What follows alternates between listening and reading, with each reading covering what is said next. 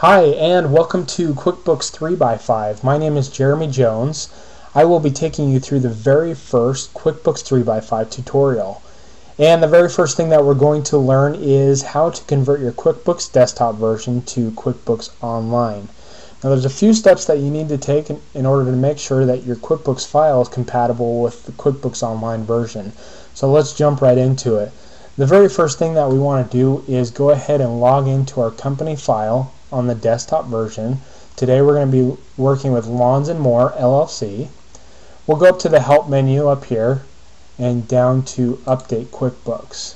Go to update now and get updates. This will ensure that you have all the updates and features necessary. And once it's complete, it'll tell you right over here on the left hand side, update complete. Go ahead and close that out. The next thing you want to do is go over to File, go down to Utilities, and then Verify Data.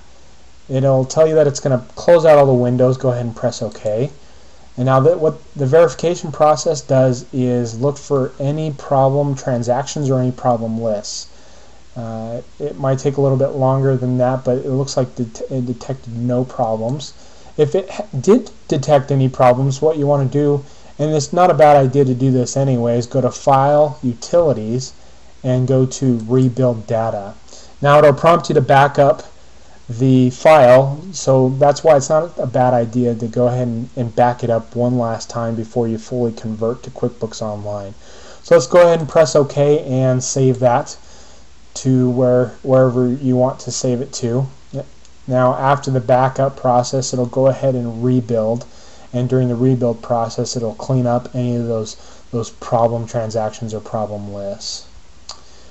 So after that's completed, we press OK, and there's one last thing that you want to do in the company file on QuickBooks Desktop.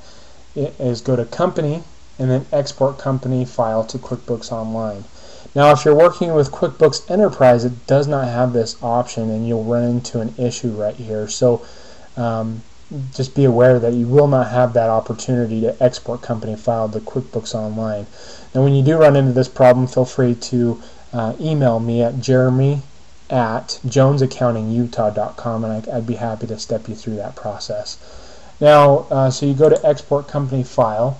Now if you haven't had a QuickBooks Online account before, go ahead and go down to this create a new account down here at the bottom. But if you're already a user and you've already set up your company file online and you haven't done anything with it, you just set it up, let's go ahead and just type in since I already have one, I'll go ahead and type my username and password in. Go ahead and log in there. Now it's going to give you two options here. If you're a brand new user to QuickBooks Online, this is going to be the option that you select, create a new QuickBooks Online company. If you already logged into QuickBooks Online, you set a company up, which I already have. Let's go and select that option, Lawns and More LLC, Lawns and More LLC up here as well. We'll go ahead and continue. Now, right before I continue, I want to warn you that if you have done any transactions in QuickBooks Online, this will erase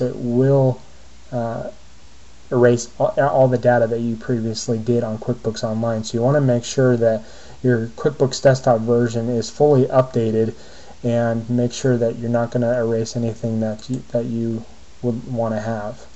So during the conversion process, they go ahead and take care of everything. QuickBooks takes care of everything for you, and they'll send you an email once it's complete. Now, if you have a larger file, it might take a little bit longer than some, but it usually is within a few minutes if it's not too large of a company. So we'll go ahead and okay, got it, and then we'll go ahead and go to QuickBooks Online, and we'll go ahead and just sign in, and we'll just see if it's converted fully. Now, if you're able to log in and you're able to see the home screen right here, excuse me, I'm in the accountant version. If you're able to see the home screen, then you know that it's downloaded completely.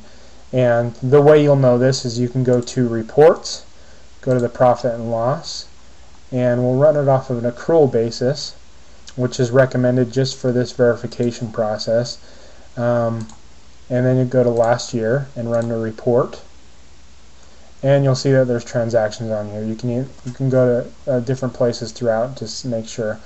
Now down here at the bottom, it will give you the net income for last year, which was $8,518.78. There's one last thing that you do need to do in QuickBooks Desktop, is you want to run that exact same report. So we'll go to Reports, Company File, Profit and Loss, just like you always do. And then you'll want to go to the last fiscal year and refresh that. Go to Customize Reports. Make sure you're on that accrual report basis, because if you pull a cash report basis, and it'll pull different numbers, and you won't get the same numbers. Now if we go down and we look at the net income, we see that $8,518.78 is exactly the same. So we know that the company file has converted all of the way for 2013, and what you want to do is you can pull all dates and run report, and looks like we only had transactions in 2013, and if we go to all here, we refresh that just to double check, and we do have $8,518.78. That is the end of the QuickBooks 3x5 tutorial. Please let me know if you have any questions. You can go to QuickBooks3x5.com. That's QuickBooks3x5.com or QB3x5.com.